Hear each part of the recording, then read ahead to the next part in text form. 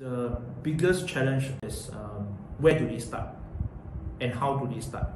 CFO, when they want to embark on these changes, right? They have the vision to it.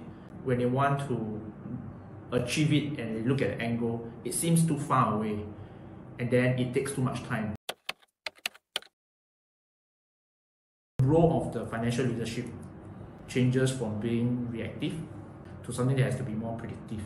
So, and in order to achieve that to be done through technology, right? So the adoption of transformation, the adoption of IT, I think has to be on top of all the CFO minds. In the past, a lot of data seems to be just residing in silos, where having data that is residing in silo, when you want to find out about something, it takes time. And when it takes time means you fall behind. And when you fall behind, you can't make decisions, you can't sort of keep up to the pace. And you become reactive mode versus a predictive mode. Right? So that part of things has to be a mindset shift to all CFO to actually change from taking time to find out about things to something that I can actually look at data and insights and make a decision into the future.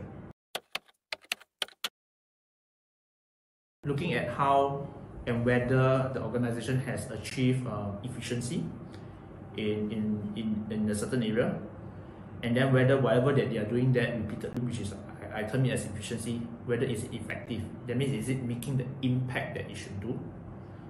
And at the end of the day, by having both efficiency and effectiveness, right? The question is, the outcome of it, is it value adding to the organization or not, right? So these are the three, I would say, area that we probably can look into in terms of maturity for every organization. What I think CFO should, or the finance office should adopt now is more of a agile kind of mindset. There's no need to gain big steps every time.